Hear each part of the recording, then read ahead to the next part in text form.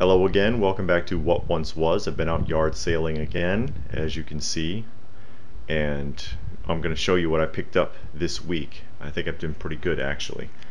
Starting off really simply, PlayStation or PSP World Championship Poker. It's complete, it's like new condition, instructions and disc and everything are in here. It's not worth much, but it'll trade well, so for $1 it was worth picking it up. Sealed movies, 2 Batman serials, a really odd looking Liza Minnelli fairy tale from like the 60s or something, and One Step Beyond, $1 a piece, sealed condition, probably worth about 12 to 15 each. Fiestaware salt and pepper shakers with the stoppers intact, no chips or cracks. $2 for the pair, and also probably worth about 12 to 15.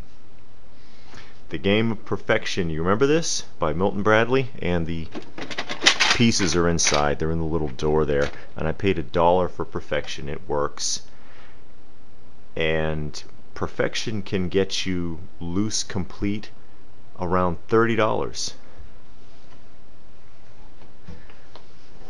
A vintage Irwin drill bit set, and these are 24 inches long in a leather carrying case, and I paid $9 for it.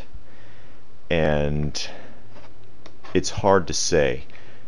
It could be $50 to $75 for the set, because there are a lot of people that collect vintage tools and accessories, and this is pretty unique actually. I'm not sure what kind of bits those are precisely, but I do know that vintage drill bit sets can go for quite a lot when you can find them in good condition. Mini and Goofy Disney cookie jars, really excellent condition. I paid $10 a piece for these, and they probably would go for about 40 to 50 a piece, loose like this without the box. I say almost 50 really because the holidays are coming up, so you can get a little bit more for them than normal. Otherwise I'd say about 35, 40, but I'm saying 40 to 50 because of the holidays. And it would be worth more in other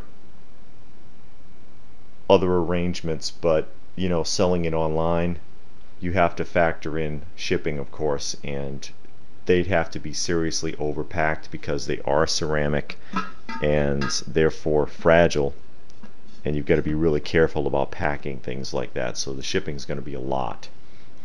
Now this, I'm cheating a little bit with this one because this actually came from a thrift store.